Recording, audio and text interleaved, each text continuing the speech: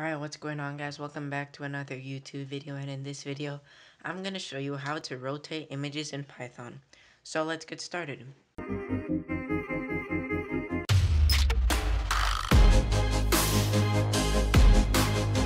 Okay, so the first thing we have to do is, our normal stuff. So import Pygame and Pygame.init. And import Pygame imports Pygame, and Pygame.init just initializes Pygame. Next, let me create a surface. I'll call it window. So window is equal to pygame dot display dot set underscore mode. And in this, we pass a tuple, so I'll say 420 and 420. So that's our screen. Now let's create our main game loop. So I'll create a variable. I'll call this running. I'll set it equal to true. And now I'll do while running for event in pygame.events.get if event.type equals pygame.quit running equals false. And that just checks to see if you have exited the Pygame window. Let me create a list. I'll call this keys. And this list just stores the status of all the keys on your keyboard. So if you're pressing the A key, for example, if you're pressing that key, the variable representing that A key becomes true.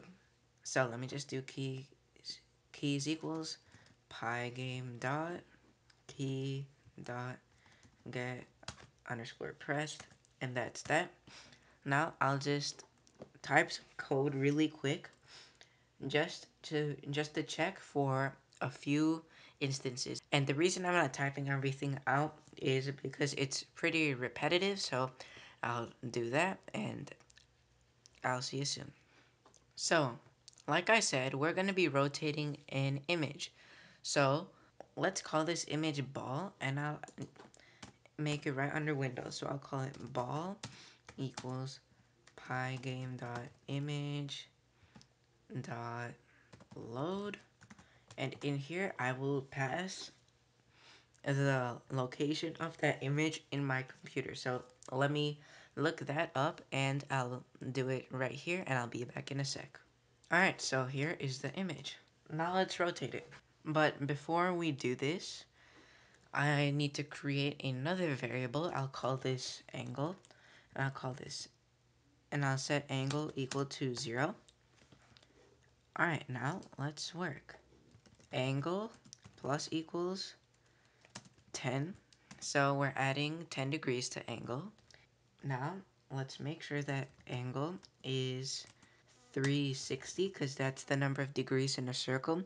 And the reason I'm doing this is because if the angle is greater than 360, it's gonna mess up our program. So I have that.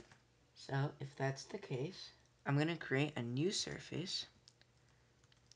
So I'll call this one surf for surface, and I'll set it equal to pygame dot transform dot rotate, and this rotates an image, and this just rotates an image. So first I need to pass in the name of my image, so I'll do ball, and now I'll do angle, and after this I'll do display underscore surface, and now I'll do window